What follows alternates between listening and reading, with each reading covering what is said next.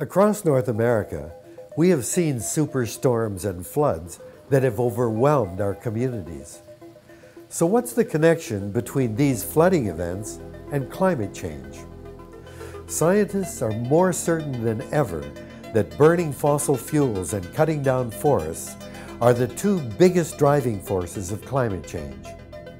These two human activities have released large amounts of carbon dioxide and other greenhouse gases into our atmosphere that have surrounded the planet like a heat-trapping blanket.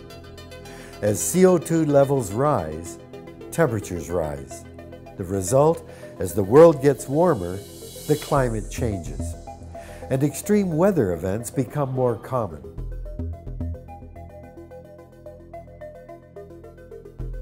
The warmer atmosphere causes more evaporation from the world's oceans and lakes, and even the soil, into the sky. With each additional temperature increase of 1 degree Celsius, the capacity to hold water increases by 7%. There is already 4% more water vapor in the atmosphere above the oceans than just 30 years ago.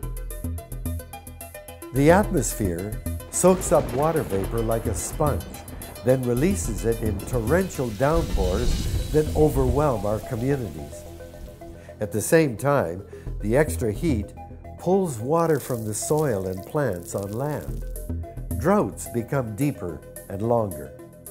But we can change this. Now is the time to act and reduce carbon emissions.